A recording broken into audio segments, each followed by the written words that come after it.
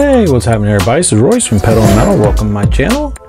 Today we're going to be taking a look at Hot Wheels new for 2018 Lamborghini Countach pace car, and this is from 1981, and we will take a look at it. Now this is the red one. First we'll examine it in its stock state. You got the awesome artwork.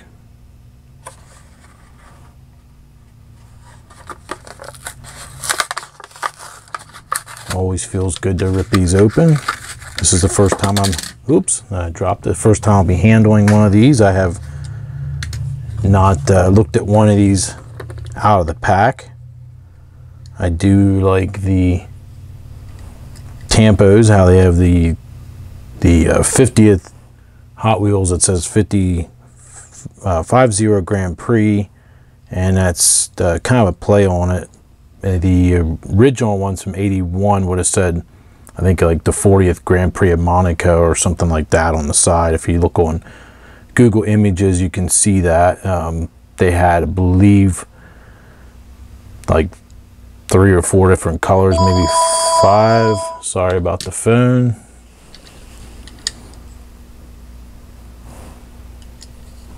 So anyway, this is metal with a plastic base.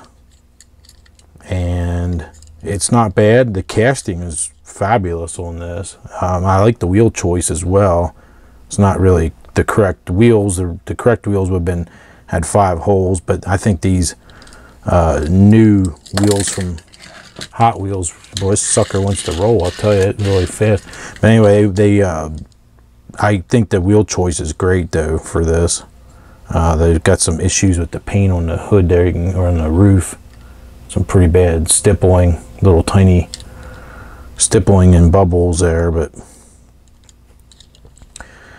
originally what I was planning on doing was try to get rid of this light bar, but I don't think I'm going to do that now. I think I have some other plans for this car, which I was kind of hoping to take. This is out of one of these bouncy balls you can get at the dollar store. And if you look here, they're double-sided. You get 2 of them for $1. They come this way. They're glued together inside of a rubber ball. When you hit it, the contact strikes another side of the spring strikes metal, and then hence is the turns it on. And you have red and blue, just like a tiny police car. And the actual pace car would have had red and blue lights on the roof. I'm going to attempt to see, let's cut this sucker open. I want to see if we can get this out of here. I think I do have another one already out somewhere though. I don't know where it is, but we'll go ahead here and cut this one out. Cut it apart, and then you can get a better idea. So there it is. And it's just in a rubber sleeve. It's got 3 batteries. We might be able to redo this and only have 1 battery perhaps, but I'm thinking it would be kind of cool to actually add lights to this. I don't know how hard this is going to be to, this may not work.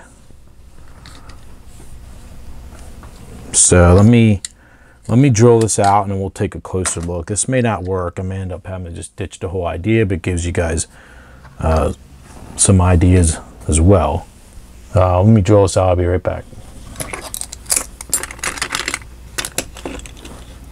Okay, got that drilled out.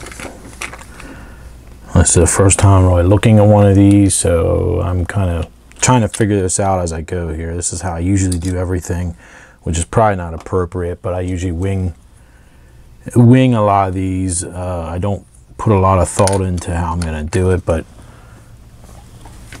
I think I'm going to drill out, let's see here, I think we'll drill some holes.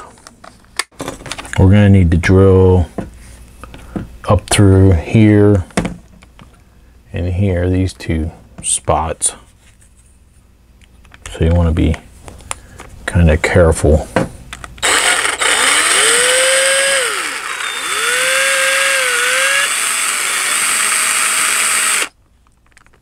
Watch your fingers too.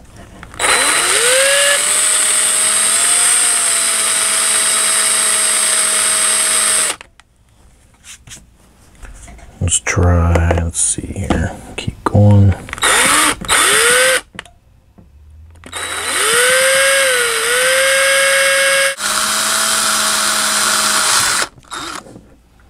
So I'm going to take your time. We'll do a little trial fit here and see if these would fit.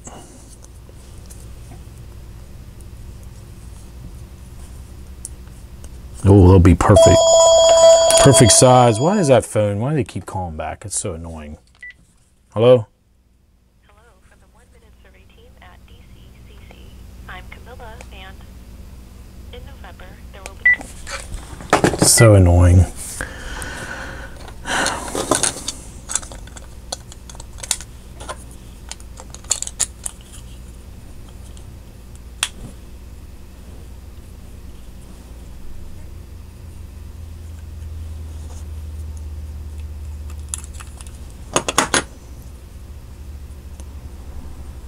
So we got to figure out here, the red will be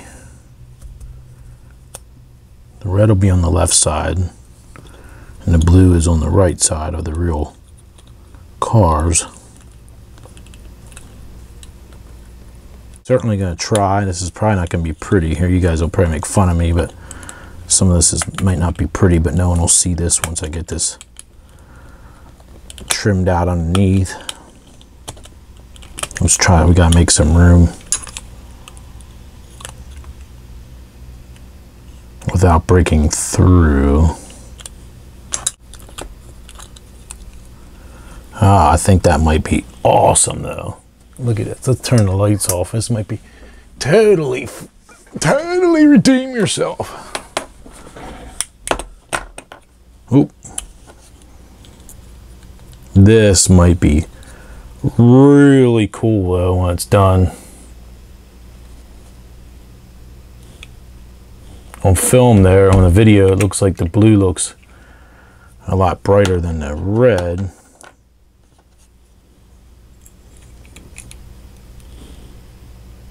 That is going to be just freaking awesome if I can get that pull that off. So I'm doing this as I'm filming all this with you guys, so let me turn the lights back on.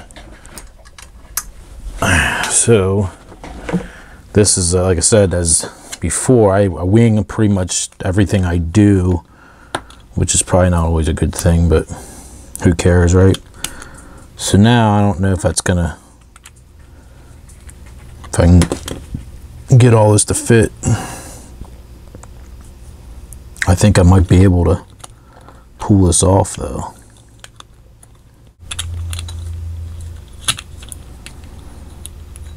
Well, let me do some more cutting and fitting here and then I'll be right back, because this is going to take a while. Okay, tried to stuff this in the best I could by taking a Dremel tool and cut away a bunch of parts and whatnot and made the interiors pretty much thin as paper in some areas, but still wouldn't fit with the batteries the way they were stacked up. So what I'm gonna end up doing here is I super glued the batteries in a like a V shape here, and that'll lay behind the seats, and I'm gonna attempt to solder this together. It's gonna be probably a lot of work, but we'll see how it goes. This may not stick to the top of the battery, which I'm seeing that already. I think that might not work. Maybe it will.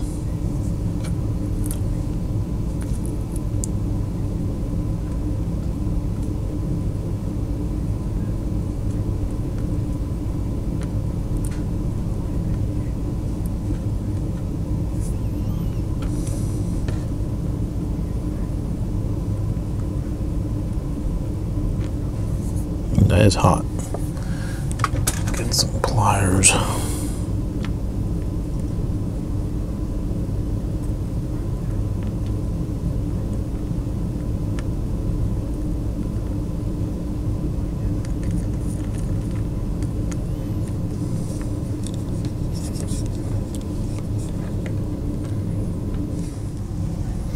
Okay, after getting this figured out, I ended up, that didn't work. I tried super glue, that didn't work.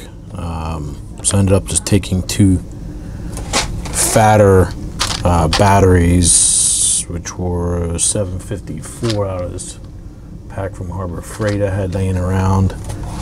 And it's kind of nice having junk like that laying around. So I just took, cut a piece of electrical tape in half, and where you can use shrink tubing, I put the two batteries together. They have to be stacked, and what I found out here too is I think I had it flip-flopped here. I soldered tails on. This will be the negative side of the LEDs, and then you have two tied together, which actually that was the positive, this one I believe, and this is the negative here. Either way, I finally got it to work. So we'll move on to detailing, and later on I'll tie that all up, and that should be pretty cool. I can't find any photos on Google of the interiors of these cars. I think they were 1981 through 83, the safety cars.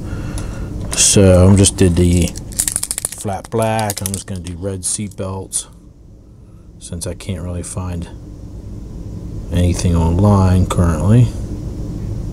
There's a lot of Monaco, a lot of pictures, but couldn't find any of the interior.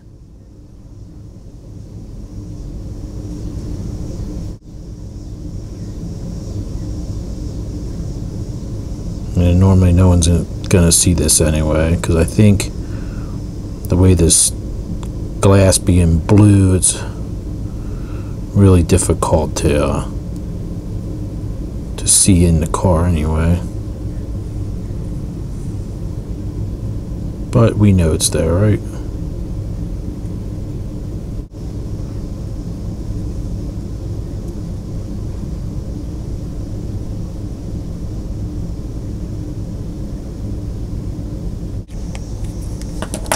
I wasn't sure if you guys saw in the other video or in the other part, I ended up chopping this all up, but I did the flat black for the exhaust section. That just drops in the back. This gives me a lot of additional room here. By I had to do a lot of cutting. The part of the light bar I wanted to save, I cut that out of the gray section of plastic and glued that together. But I did a lot of just basically whittling away with my X-Acto, trying to give me room, and using my, what I call the Dremel, my dental tip on my Dremel tool. I just kept kind of nibbling away and making some extra room. I'm not sure if that was really necessary in the long run, but it should be able to go together here then. But until then, we're gonna detail up the body. They have two huge screw ups here. I do like how they have the attempt to paint in the black here, but there's two kind of went out of the bounds there. I'll fix that then. The tampos actually, they're shifted on the front, but it's a great attempt though. I think they look pretty cool. This the huge NACA ducts on the side, they are all black according to the reference photo from the 1983 Monaco car.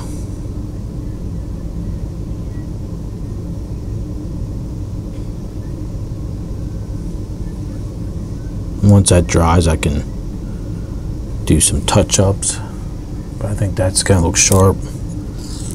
The other thing we might want to hit is try to hit this scoop right here. Can I give it some visual interest that there's actually, it's not very thick here, the metal, but just so it kind of looks like a real scoop there, which I don't know if they were functional or not on the real car. Probably not, but they were certainly wild, weren't they?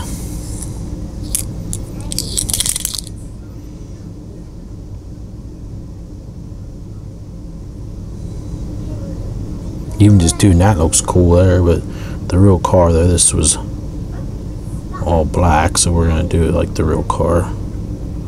This doesn't have the OZ graphics on it like the real one. It doesn't say Monaco 30 on the side, but that's okay.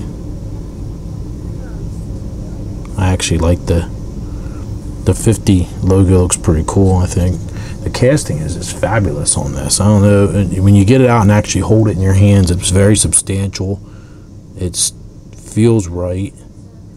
The size is, I think they did a great job with this. It's really, what a fun concept of the safety car, you know, for Grand Prix. And it's something that I think both kids and adults will like. I don't want to end up messing this up, so I'm going to have to be very careful here. I got to do some touch-ups. These cars look great without the huge, ugly US bumpers. There's two driving lights, and then there's black slats here, which I'm just gonna hit the top.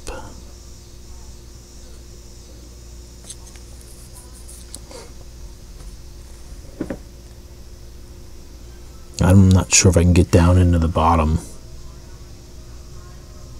But there's a small scoop here, a larger one here, and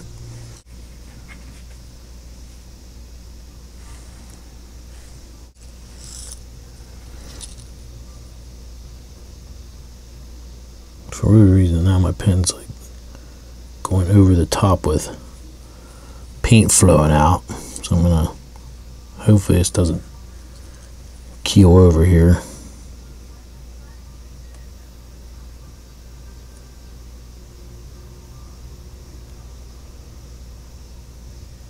I think my Chinese pens are on their way out. I think they're finally dying, I think.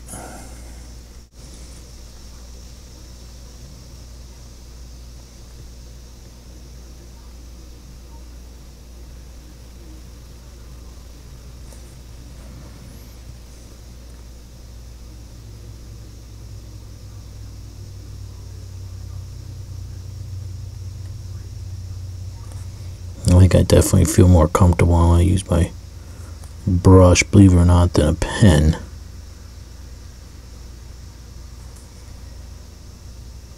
I don't really care for the way this is coming out.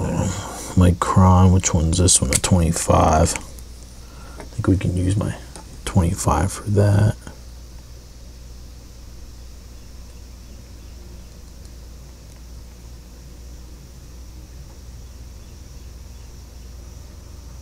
You don't want them to be too visible. You want them to be nice and crisp.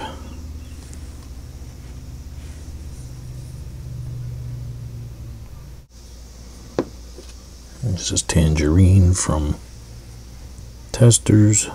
I know a lot of you guys hate when I use Testers, and you have a lot of you guys rip on me for it, but I'm just comfortable using enamels. You just got to do what you want to do, and I'll do what I want to do.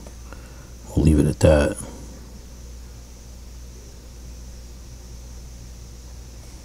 So enamels aren't for everybody, but I like the way they flow, and I like the way when they dry. Opposed to a lot of the acrylics.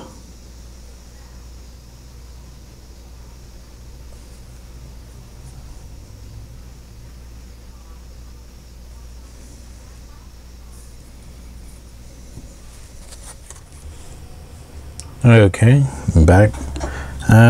Don't even want to tell you how many hours I spent on this. It's pretty ridiculous. I would like to solder the wires directly to these two batteries, but anyway, for now I just kind of cut thin strips of electrical tape, kind of wrapped tight around these copper wires. But this was a lot of work. I don't know if I'd recommend this to anybody. I'm sure you can buy kits off of eBay. It's a lot of work, but I think the results are going to be kind of cool. Just I did a lot of carving away, as I think I showed this earlier, to made a little bump out of here, and just a lot of carving to get this to fit in here, but I think the results are going to be pretty cool. I wasn't sure if you guys saw. See, it still might need a little bit. I think once I drill and tap and get it to hold it together with the rivets, I think it's going to be pretty cool. We'll turn the lights off here once and see how it looks. What I like about this is there's no kind of a switch or anything. Put my computer to sleep. So it's pretty dark in here, even though it doesn't look it on the camera, but so if you tap it, of course now it's not going to do it. But usually if you tap it, there it goes, it comes on. And then after a few seconds it'll go off. I think that's pretty cool, huh? So there's no kind of switch or anything. I think a lot of people do them. They have wires running underneath into the base. I didn't want anything like that. I want it to be able that you could actually roll it. And no one even knows the difference. They just think it's a plain one until you tap it. And there you go. So there's no kind of switch. I think that's pretty slick. So that's using I had two of them, came with one of those rubber balls. The other one here I kind of screwed up a little bit. The part where the spring is, it got kind of messed up, and it's kind of nice having a backup set that you can play with and solder and do whatever with it. I just had copper wire, which is from, I don't know where this came from, 24 gauge copper wire I was using, and just standard 60-40 resin core solder, and like I said, a cheapy probably less than $10 soldering iron, and there you go. So what I'm going to do is I want to get some shots of this on the turntables, and hopefully you guys like that.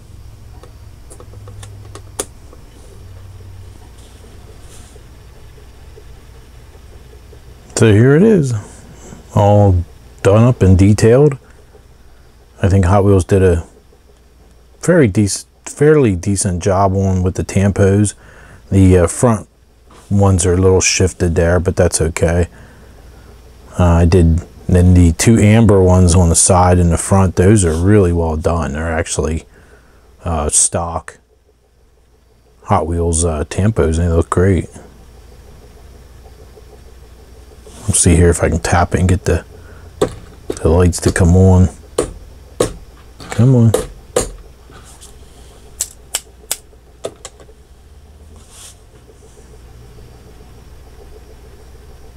Kind of a fun little build and pretty easy. It did the black lines for the windows and painted that black louver parts that are behind the driver windows and the passenger windows there. You can kind of see, but it doesn't need much detailing to look really cool.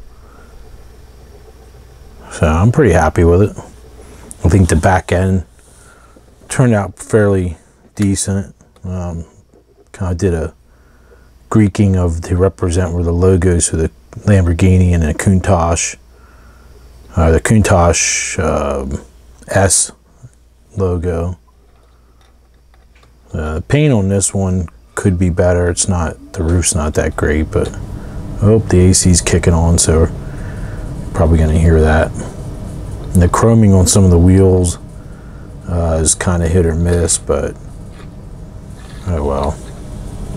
Let's kill some of the lights here and play with it.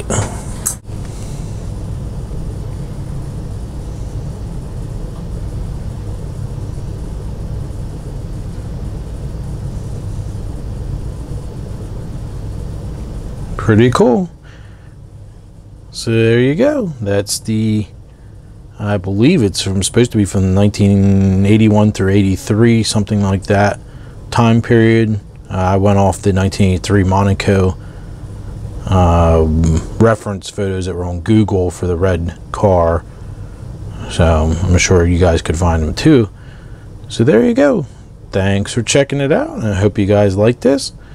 And if you like these types of videos, be sure to subscribe. And I also will have stock reviews as well, of course, and I have some other channels, and the links should be down below. If not, let me know if there are broken links or whatever. All right, until next time, I'll see you guys later. All right, bye now.